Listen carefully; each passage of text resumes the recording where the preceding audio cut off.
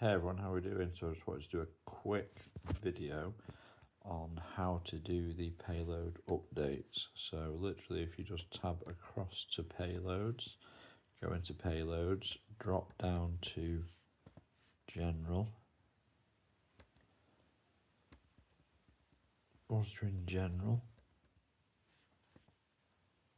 drop down and keep going all the way down to payload updates or update payload. There we go, update payloads. You update payloads, you launch that app or that payload, and then you'll just see the steps. I've already got mine updated, so it'll ask me to verify each one, but for anyone that's not done it already, it should just update it all for you straight away. So here we go, update found, review each payload. And no. Override all payloads, latest versions. That will do its magic. And then, hey presto, it'll give you all of the latest payloads that are currently on the Hat 5 GitHub. Happy hunting.